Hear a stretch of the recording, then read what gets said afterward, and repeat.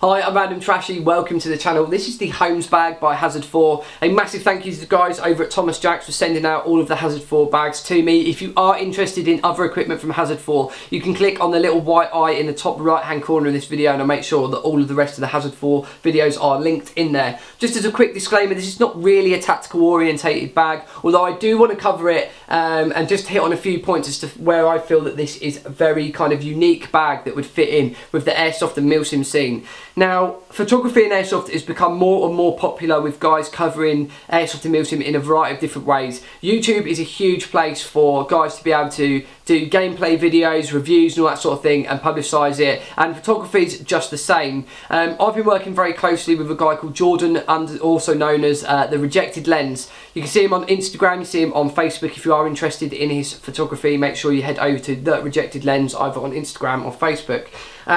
We work quite closely together, and the reason why I actually like working with Jordan is his attitude towards the photography in Airsoft and Milsim. It's very different from the traditional Airsoft photographer that you'll see in a high-vis jacket and they kind of waltz around, you know, they stumble across teams, they get, you know, the odd opportune photo, or they are in a position where they know the firefight is going to be, which is always kind of a giveaway for me, that if I see them at a particular building or, you know, they're kind of scouting around a particular building, I always know that that is going to be an objective at some point and they are there to take the opportune moment to get some pictures. What Jordan actually does that is quite intriguing is he will roll out with a Milsim or Airsoft team at an event. So he can be shot, he has to be medicked, he's in full kit, he's got a gun, he has to defend himself.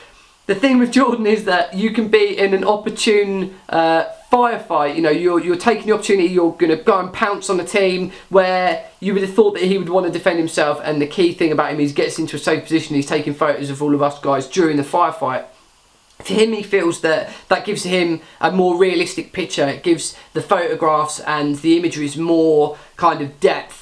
And he really enjoys that. You know, a lot of the photos that he's working on now are, you know, they're during an event. We've done a lot of stage stuff before, but this is really where he sees the direction of his photography going. So now that I've kind of spoke you through that, you might see where this bag really comes into light. It's available in black and in coyote tan. Got some nice hard pockets either side, you know, these traditional Hazard 4 really solid hard pockets. If you're going to have any electrical equipment in there, then you know that it's going to be safe. The messenger style means that you don't have to completely take the bag off of your shoulders to be able to access it. You can literally just pull it round and it's all accessible from your front. That's really handy. Nice big quality solid handles on here, solid zippers, solid grips and clasps. Everything about this really does scream quality. Looking at the big pocket on the front, we've got the traditional ones either side. Lockable zippers, really important if you're going to have a load of expensive camera equipment in here. Pulling this down, nice lined pocket. Really like to see this. As you can see, nice quality material inside with the Hazard 4 embossed logo on there. Hopefully you can see that okay. Nice space for accessories. Got a loop in here for keys. Nice big front pocket on the front. Lots of space there for you to put all of your little kind of tidbits, batteries, tools or anything like that. Again, hard pocket either side. What I'm going to do is open up this large front main compartment of the bag. As you can see, really nice quality, fully lined.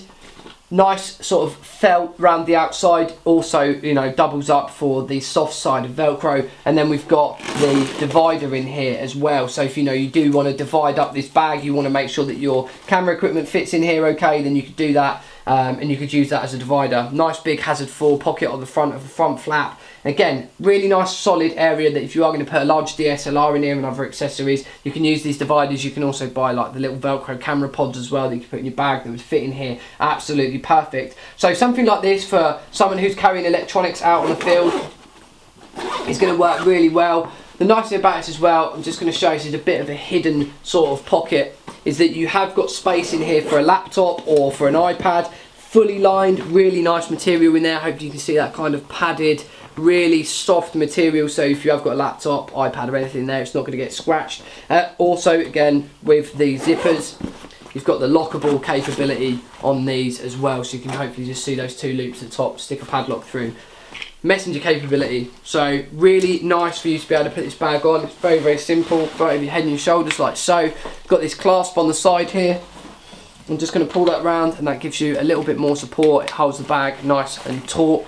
Probably need to adjust these straps a little bit to get this to fit a little bit better, but there you go, that's a much nicer fit. Cool thing about this again is that if you have got the bag accessible, you've got a big handle on the top of here.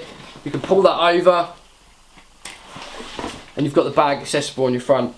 It means that, you know, don't have to potentially move, you know, the bag away from the body. If you do need to quickly grab something, you can do that here, and then again it's as simple as throwing it over your shoulder, get that clasp back together, you know, and you're ready to move again.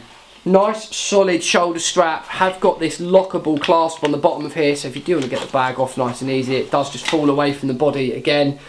You know, very, very easy. Nice padded back, as you see, really nice detailed design. Very, very hard. I have noticed this about all of the Hazard 4 bags. This padding on the back is actually very, very dense, and that is obviously to stop anything from inside the bag protruding and giving you any discomfort on your back. Nice aero mesh in here, so it's going to, you know, you've got your air vent flow areas, so it's just going to help wick away some of the sweat away from your body if it is a hot day. Good padded shoulder strap, a really, really solid bag. I do really like the stuff from Hazard 4. They do some really nice quality kit, again, available in a ton of colours. Bags like this are really handy. They do a huge variety of bags. I think that is another thing that I've noticed in doing my research on Hazard 4. The quantity of different bags that they do. You know, if one of the ones that I reviewed don't quite suit you but you love the look of the brand, just go and check it out. They must have about 50 different types of bags on there, so it is absolutely phenomenal. Really nice brand, you know, solid quality. The American products are always really good, although these are produced overseas. The American branding and just the Americans' attention to detail on this sort of equipment is really high, as you can see by all of the clasp stitching, zips and that sort of thing. They're the things that normally fail on cheap bags, but the quality on this is outstanding. If you do want to check out some more products from Hazard 4, you can do that over on the Thomas Jacks website. If you are looking for a place to go and pick this bag up, I'll make sure that they are linked in the description below. Any comments, feedback, anything you want to say, anything you want to know about these bags, please make sure that you put a comment in the box below. I will get back to you as soon as possible.